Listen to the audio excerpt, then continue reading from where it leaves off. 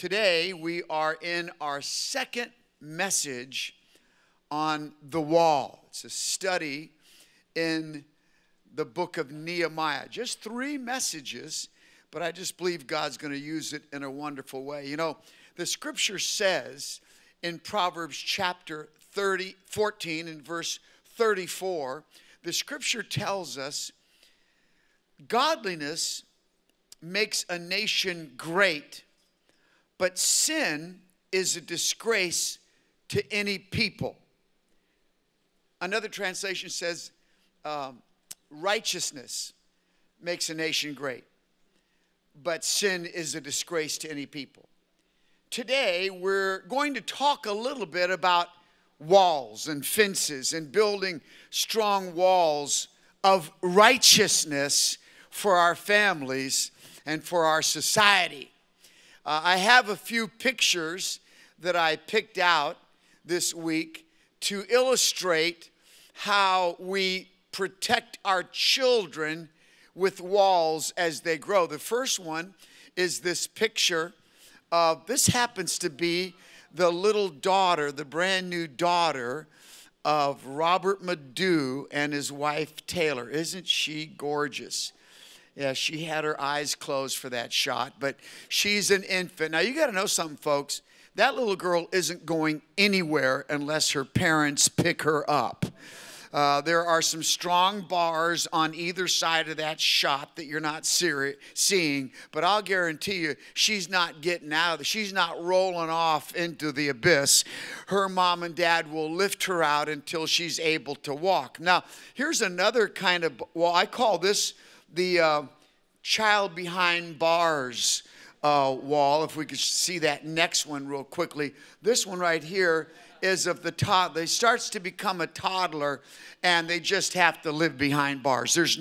They're just everywhere. And if you don't put some kind of protective wall, they'll crawl into a fire. You know, they'll crawl into the dog pen. They'll crawl anywhere. They're just going to get in some trouble. I love this one. I think I call this 3 kids in a pen. All right. If you want to go to the water, you're not going to the water without a pin around your lives. We're not letting you get out of here unless mom and dad are nearby. This is an unusual picture. This is the picture of the wall that starts to break down and the kids are going to escape the wall. But isn't that marvelous that mom and dad are on the other side of the fence? And you can almost see mom there going, where do you think you're going? So you broke the fence down. I still have you. You're going nowhere. Here's another kind of fence. This is called the Sunday school class fence. This is where we begin to build a protective wall of righteousness so the devil can't get in. We're going to talk about this kind of a wall and building this wall today. Here's a sad picture. This is the picture of a little boy inside a half put together wall that no one seems to be minding whatsoever. Things are torn about. And there he stands wondering, what do I do next? That's not the kind of wall that I want to build for my children or my grandchildren or the next generation. Can you say amen, church? That's what we want to talk about today. And I'd like for you to follow along in your notes or open your Bibles if you brought your Bible and follow along with me today from the book of Nehemiah, this second message, chapter 4. We're going to look at verses 6 through 14. Nehemiah is speaking. He's the builder of this wall around Jerusalem, and he's speaking. He says, so we rebuilt the wall till all of it reached half its height, for the people worked with all of their heart. Another translation said, had a mind to work. But when Sanballat, Tobiah, the Arabs, the Ammonites, and the people of Ashdod heard that the repairs to Jerusalem's walls had gone ahead and that the gaps were being closed, they were very angry. They all plotted together to come and fight against Jerusalem and stir up trouble against it. But we prayed to our God and posted a guard and night to meet the threat, day and night to meet the threat. Meanwhile, the people of Judah said, the strength of the laborers is giving out, and there's so much rubble that we cannot rebuild the wall. Also, our enemies said, before they know it or see us, we will be right there among them and will kill them and put an end to the work. Then the Jews who lived near them came, I love this, and told us 10 times over, wherever you turn, they will attack us. Therefore, I stationed some of the people behind the lowest points of the wall at the exposed places, posting them by families with their swords, spears, and bows. After I looked things over, I stood up and said to the nobles, the officials, and the rest of the people, don't be afraid of them. Remember the Lord, who is great and awesome, and fight for your families, your sons and your daughters, your wives and your homes. Wow, what a leader. Every team needs a leader. Every nation needs a leader. Every university needs a leader. Every school needs a leader. Every business needs a leader. Every church needs a leader. Today I want to look at this second message, and I've entitled it, Lord, Strengthen My Hands. Lord, strengthen my hands. The wall that Nehemiah built in 52 days, rebuilt this wall around Jerusalem in 52 days, was a physical wall. And this physical wall protected the people of Israel from intruders. People that oughtn't be there were kept out by the wall. I read this past week, if you can believe this, I just saw a notice came up on my feed on my phone, I think from CNN, that one of the sportscasters, now get ready, this is crazy story. One of the famous sportscasters on one of the networks was in Montana, you may have read this, doing a story, and went to a bar and got smashed drunk. And got so drunk that he didn't know where he was, and evidently the Uber driver dropped him at the wrong address. And people were asleep in their home and heard some ruckus at the front door, but then didn't think anything else of it, went back to sleep. The next thing the owner of the house heard was the door to the room next to their room slam. Whew. He flew out of bed. It didn't say, but probably had a baseball bat, but he flew out of bed, opened the door, and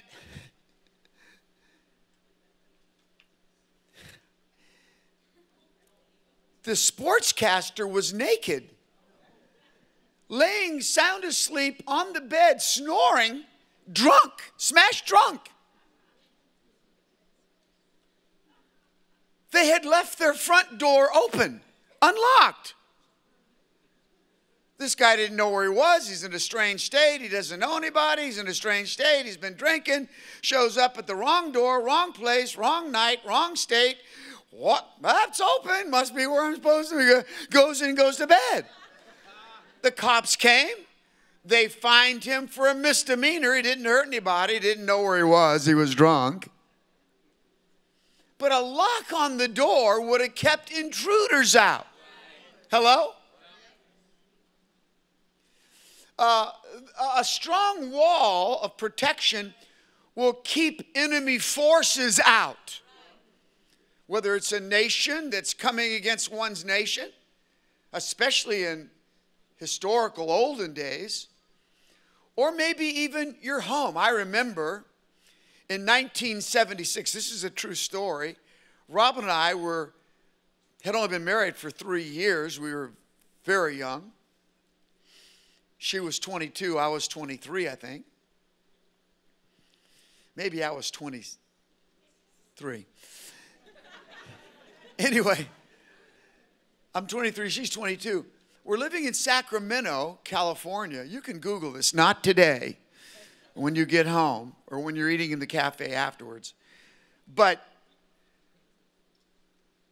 1976, the area of Sacramento we lived in experienced a rapist. In fact, this man became known as the East Area Rapist. And from 1976 until 1978, 2 full years, in our area, this man raped 45 different women. He killed 12 of them. They believe he was the reason for 120 different robberies in the area.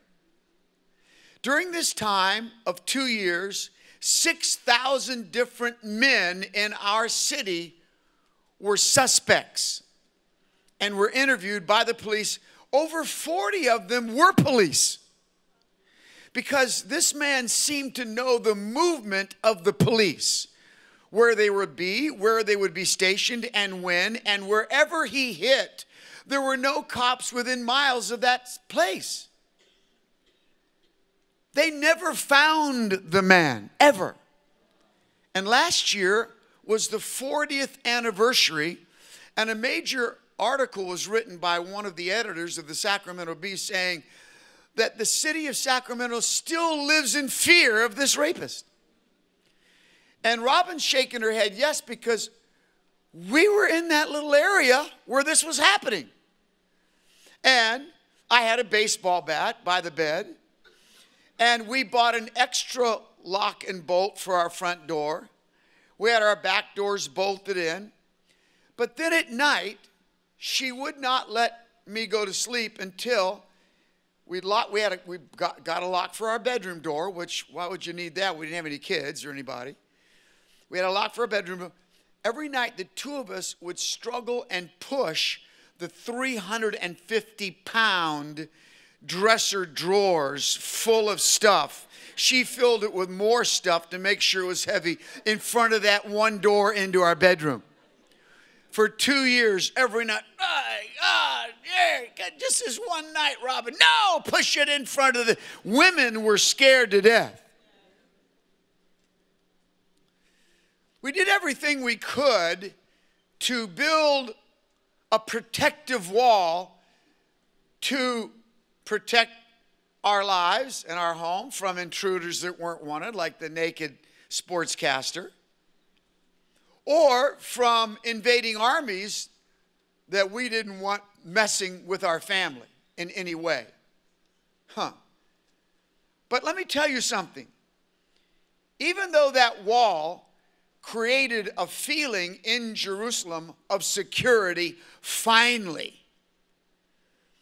Nehemiah was also, in my estimation, wanting to build a wall of righteousness back around the community.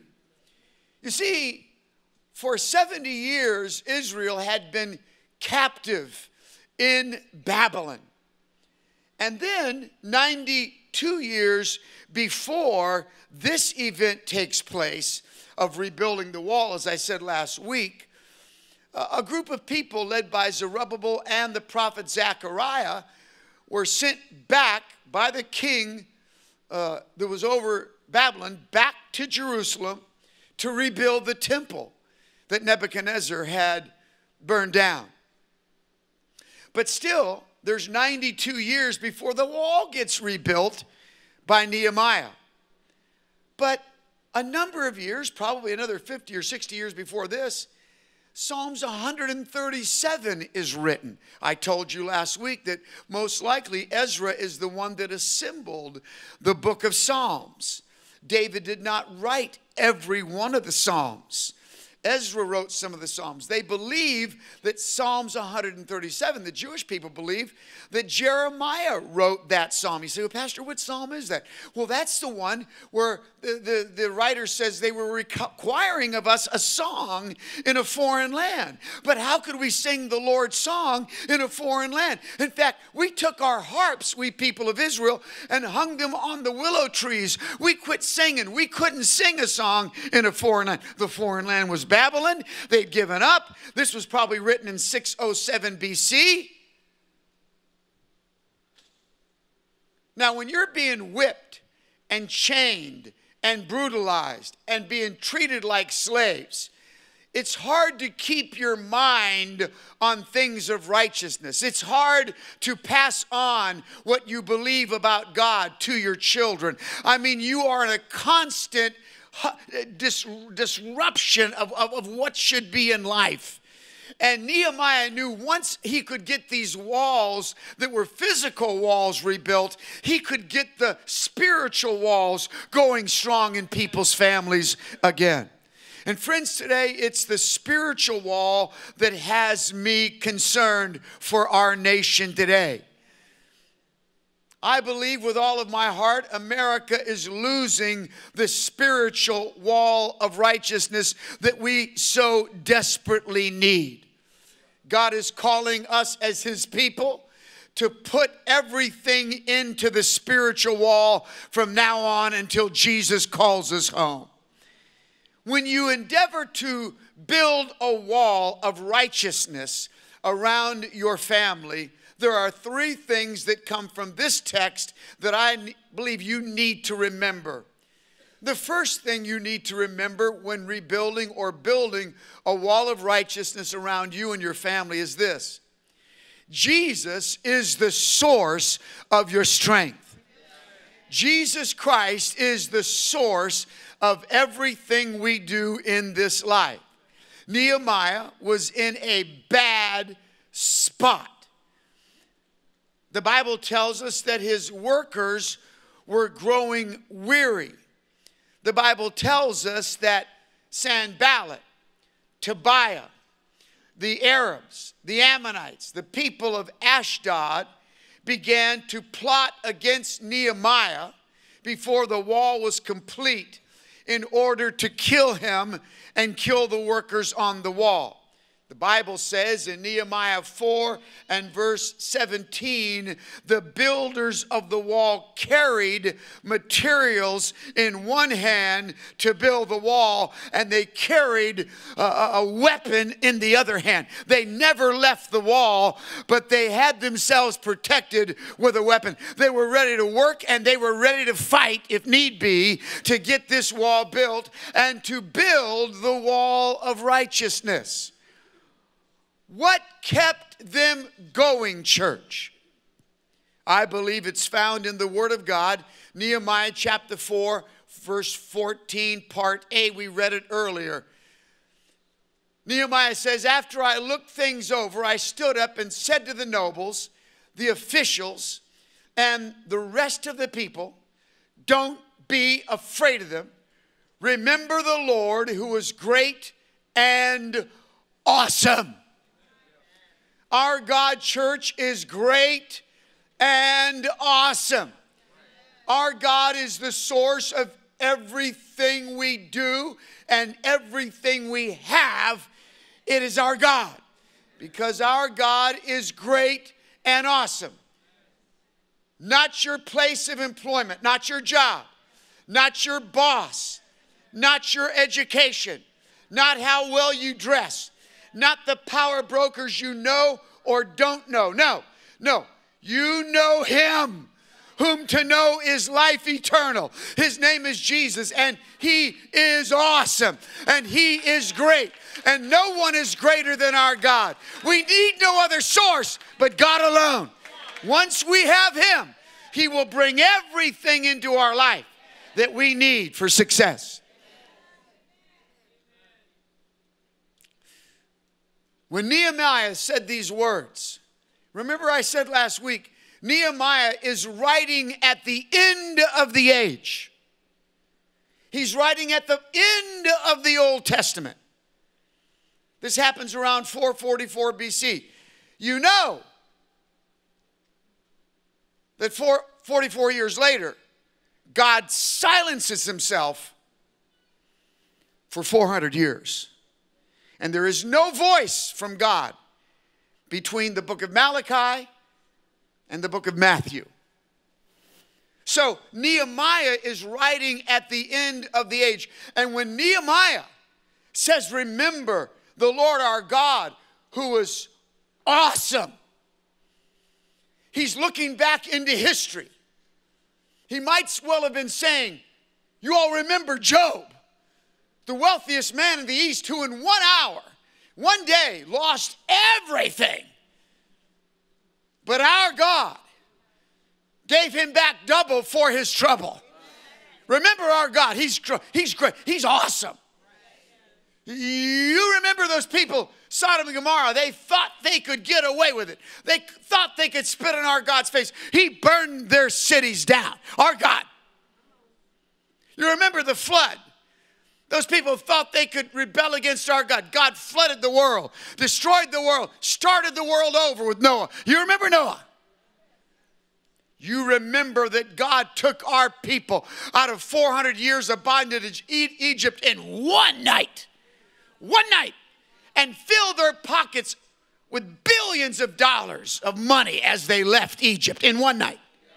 You remember our God, for our leader, Moses, split the Red Sea so that our people could walk over on dry ground and then crush the Egyptians who followed in. You remember our God is the one that took that little stone by the power of the Holy Ghost and guided that rocket force into the forehead of Goliath from the slingshot of David. It was our God that did. Remember, he's awesome. He's great. It was our God who just a few years ago shut the mouths of the lions for our beloved Daniel so that he walked out the next morning alive. Those lions could not. Our God is great. He is awesome. What are you afraid of, church? What is it that has you troubled? Remember our God. He is great. He is awesome. Trinity Church, I'm telling you today, I'm commanding you under the authority of the Holy Ghost, do your work for God with one hand and keep the sword of the Spirit, the Word of God, in the other hand, and you will build a wall of righteousness around you and your family. If you believe it, say amen today. Amen. Hallelujah. Remember the Lord our God, who is great and who is awesome. You can build walls to keep intruders and enemy forces out of your family. But don't forget to build doors and walls and locks to lock the devil out of your family as well. Tell the devil, not today, not on my watch. I will remember the Lord my God, who is great and who is awesome. You have no part in this family, devil. Second thing I want you to remember is this. The purpose, everybody say the purpose. The purpose in building a wall of righteousness around your home is to ensure your family legacy is part of the answer and not the problem. I don't want to raise up children who are a problem in society. I want to raise up a family who is the answer for society. Here's what Nehemiah said.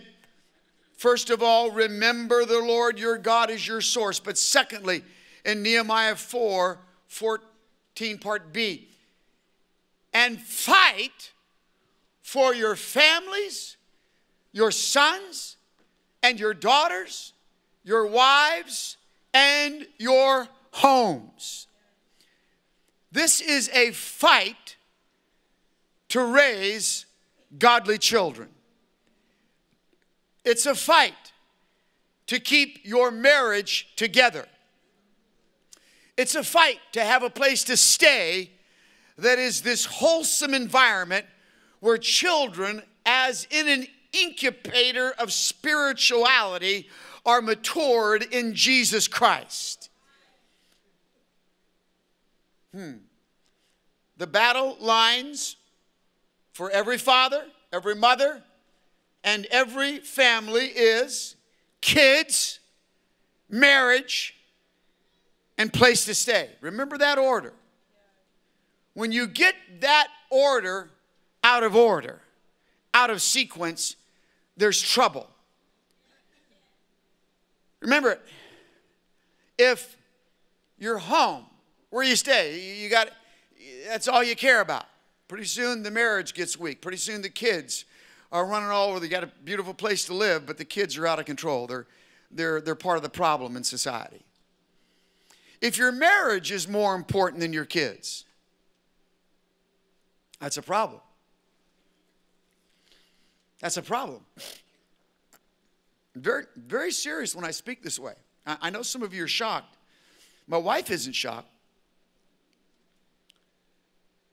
There were so many times that I wanted to leave my wife. I've been married 44 years. I can say what I want. I'll guarantee you there's so many times she wanted to leave me. Just sick of him. Sick of her. Don't say that. Don't say that again. Don't say that again. I mean just, and let me tell you something. More than her, the temptation was there for me. So easy. I was on the road for 18 years. Every week. Somewhere in America. Somewhere in the world. Yes, I had people travel with me. Yes, I did what the Bible says. Go out at least in twos. Stay in a group. But there was still ample opportunity to just mess up. And sometimes I get in the plane, I just be so upset.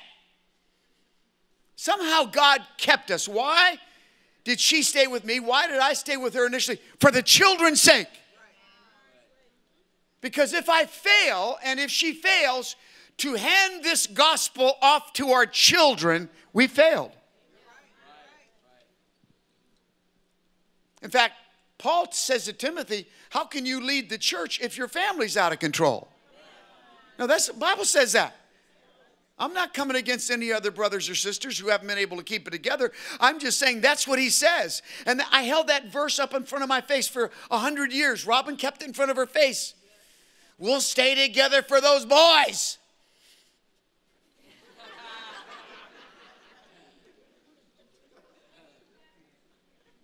You need to know that. That's the order. That's the order.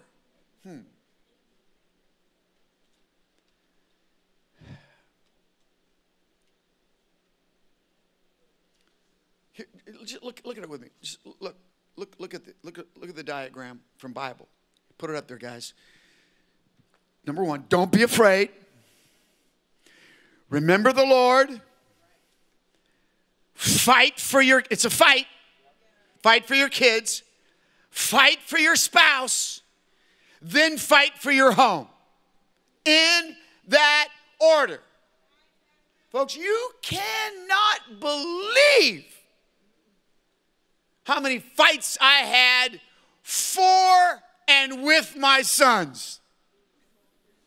I was fighting for them, but I had to fight them to fight for them. Argue with their old man, argue.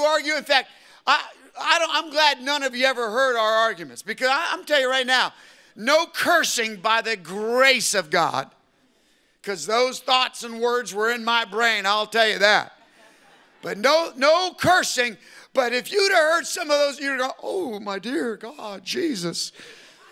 Our pastor, oh. Because I was fighting for their souls. The devil wanted their souls. He wanted to steal my boys. He wanted them for his side. He wanted them for hell's purposes. But not on mine. I told the devil, not today. Every day I had to say, not today. Not this boy. No, devil, not today. Not today. Not on this. Not on my watch. Oh, my. And who do you think the worst of the four? Rich Jr. Oh, dear God in heaven.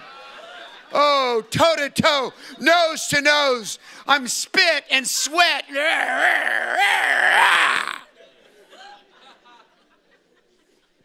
Who do you think won?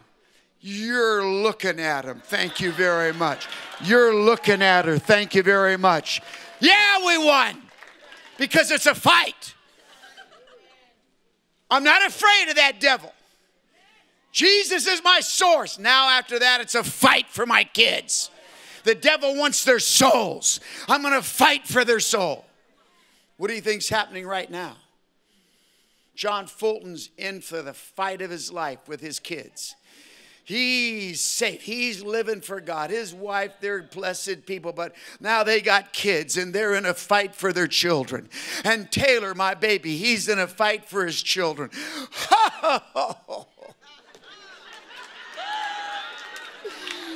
In the month of January, Rich Jr., who knows all about raising kids, who knows all about that stuff. Brother Rich Jr. is going to have a little boy, God willing. And oh, he's in for a ride of his life.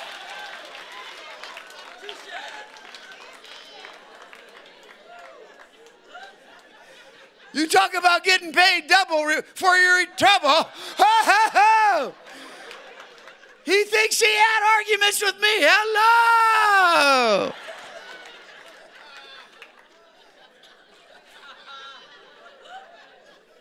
It's a fight. It's a fight. Do not be afraid of the fight, church, and don't run from the fight. This is our life. This is our legacy, our lineage. This is all we have. I don't care if you have $1 million in the bank. It doesn't mean a blooming thing if your kids are living like hell for the devil. I'm telling you, I want my kids living for Jesus. Last of all, when you're building a wall of righteousness around the family, live with the constant prayer, Lord, strengthen my hands. Lord, strengthen my hands. I want to make a statement here so you're clear from this point on. You've heard it said before, it's not over until it's over. But I say, when you think it's over, it's never over. Never. The fight is real. Let me tell you when it will be over. When you're in a casket at this altar and I'm standing at the head, that's when it'll be over for you. Because this is a battle that will track you to the grave. Don't ever think it's over. It's when you think it's over, that's when the devil comes in with everything he's got. In Nehemiah 6, as soon as the news is out that Nehemiah and the people have completed the wall, Sanballat, Tobiah, Geshem, the rest of the enemies wanted to have a meeting with him. Okay, we lost in what we were trying to keep you from. We need to have a meeting. Let's meet. I got people in the front row dying laughing because we have had some stuff the last couple of weeks that's kind of funny to us. Now they want to meet with us. Well, their meeting was to kill him.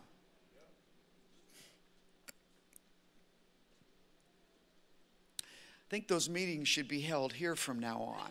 Yeah, have them make the drive. Thank you. Wanted us to meet with him, he said. Okay? Why? Because the Bible tells you, read the whole story. They wanted to kill him. They're going to kill him. Look what the Bible says in Nehemiah chapter 6 and verse 9. They were all trying to frighten us, thinking their friends will get too weak for the work and it will not be completed. But I prayed, now strengthen my hands. If you're going to say that my people's hands will get too weak to work, I'm leading these hands. So God, strengthen my hands. Oh God, give me the strongest hands in this whole nation so that my people's hands will be strong enough to fight this battle with me. They're not going to take us out, church. They are not going to win. We will win. We will win this battle. We will win on our watch. The wall will be completed. Righteousness will surround us. And in time, it will begin to surround Dade County. Right from this place, it will begin to surround all of Dade County. And it will become a protected place and not a scary place. That's my prophecy. It may not happen on my watch, but I pray that it does. I believe God, that with God's help, He will strengthen our hands. Every time you say it, every time you pray it, you're saying, devil, not today. It's time to stop crying about what you've lost and start fighting for what you still have. Hallelujah. I'm not going to lose another thing on my watch, devil. Not today. I got this wall built. I'm building it. I'll never stop building. I never believe it's over. I'll keep going until God calls me home. But God, strengthen my hands. Lord Jesus, whatever you do, strengthen my hands. You're a husband about to leave. You're a wife who's about to leave. What are you going to do? You're going to let him walk out? Are you going to say, good enough for you? Or are you going to look to heaven and say, oh God, strengthen my hands. God, bring my wife back. God, bring my husband back. That son, that daughter's running from God. What are you going to say? Let him go. They're from the devil anyway. Well, they came from you.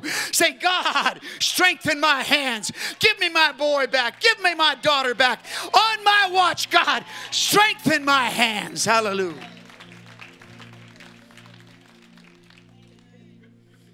In closing,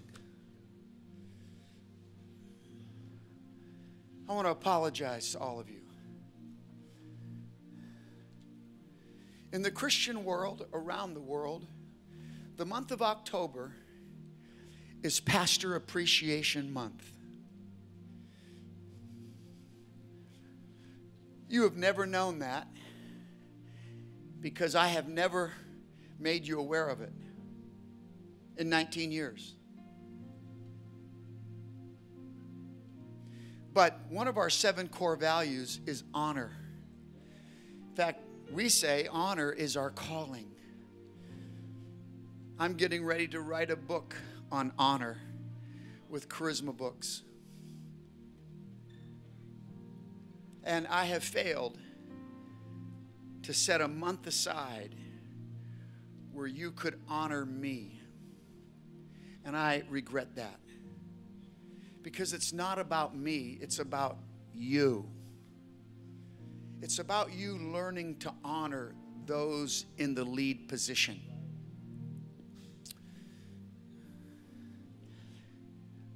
The enemy knew, because the devil believes if he can cut the head off, the body will die.